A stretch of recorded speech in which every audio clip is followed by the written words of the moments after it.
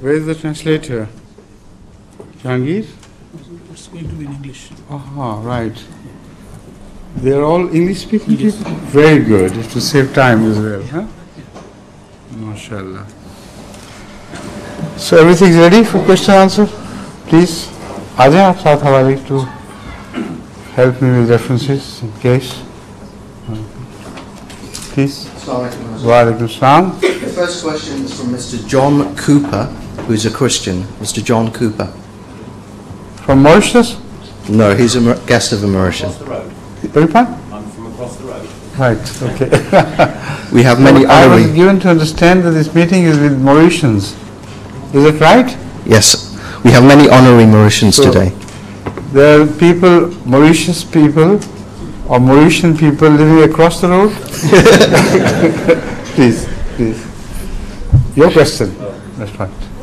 Mr. Cooper says, as a keen gardener myself, I am interested in the development of improved species of plants.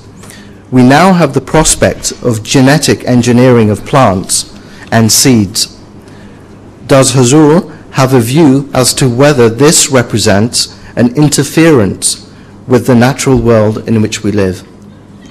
It may interfere, but not necessarily. As far as the improvement of the characters which have been created by God is concerned, that can take place in two ways. Number one, artificially producing some qualities by crossbreeding, genetic crossbreeding, the effect of which is not fully known. And the genetic engineering presents a grave danger in that area, because apparently in the first generation you see the difference which is required, but what will happen to the next generation and the next are unknown quantities and unknown qualities. So I think this may eventually result in very grave consequences. But overall, to improve the quality of a plant in which genetic changes are not controlled, that is of course a human exercise which we observe from thousands of years past. And with the passage of time, by crossbreeding, you can achieve such qualities which were not known beforehand. And I approve of that fully, because the human experience of last many thousands of years has put its stamp onto validity and the goodness of this attempt. So this is my advice to you as well. Thank you. The next question is from Mr. Robert Turnbull, who is British but married to a Mauritian Ahmadi lady. He asks a long question. The Bible's statement that man is created in God's image is probably the source of the Western idea of God as a kindly old man wandering the universe. The Quran states that man was formed from clay, into which God's Spirit was breathed. Could Hazur please comment on the attributes of God as you may consider mankind to reflect, and those which we should aspire to? First of all, I very much regret to say that the Western understanding, if it is the Western understanding, which I doubt, it could be the understanding of a few people, but could not be dubbed as Western understanding. That is not correct. The understanding which he gave me as the Western understanding based on scriptures is not correct. That means somebody has miserably failed to understand the scriptures. When Jesus Christ said man is made in the image of God, what is the image of God? The image of God is not physical, it's not material. So those qualities of God, which are His attributes, is only referring to such qualities.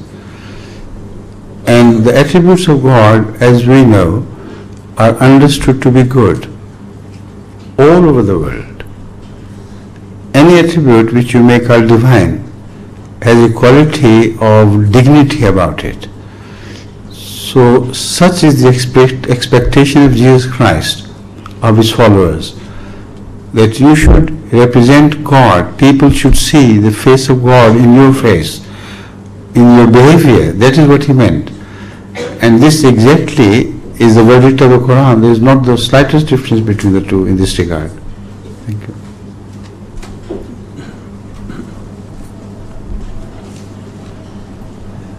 The next questioner is Jahangir Haq Khan, who is an Ahmadi. Oh, right. Another Jahangir Khan. When you said Jahangir Khan, this Jahangir Khan said, no, this is not my question. Please, it's yours. Huh?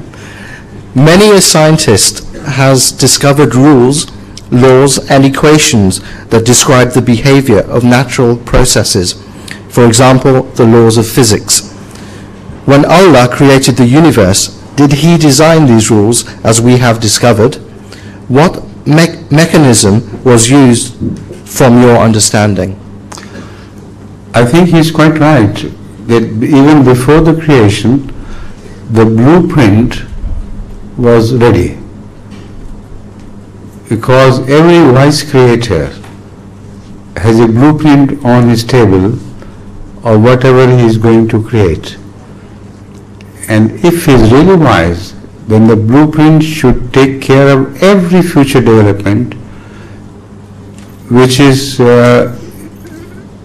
not yet taken place. So similarly, I believe, and I think there is no gainsaying this, that God, in his wisdom, has a blueprint of all the creation.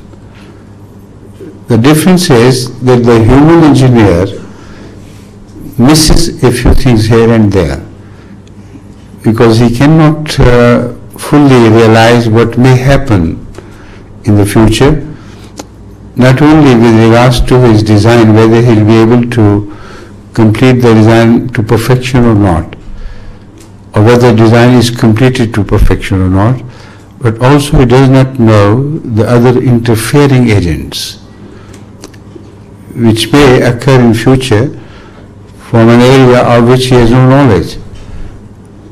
But God is perfect in the sense that his blueprint has to be perfect as he is, and also he knows all the concomitant factors surrounding the plan of creation which may have a role to play in molding its course.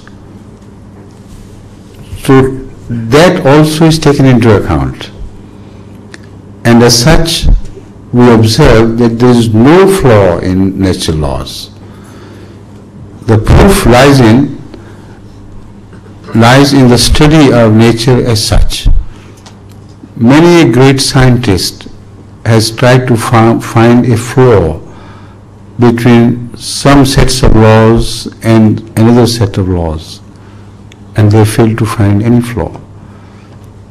They are in complete accordance with each other. The laws of nature we are referring to are innumerable.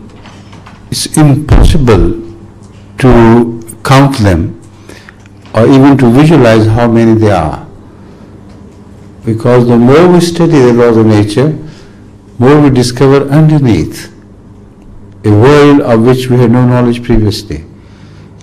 And it goes on, never to end.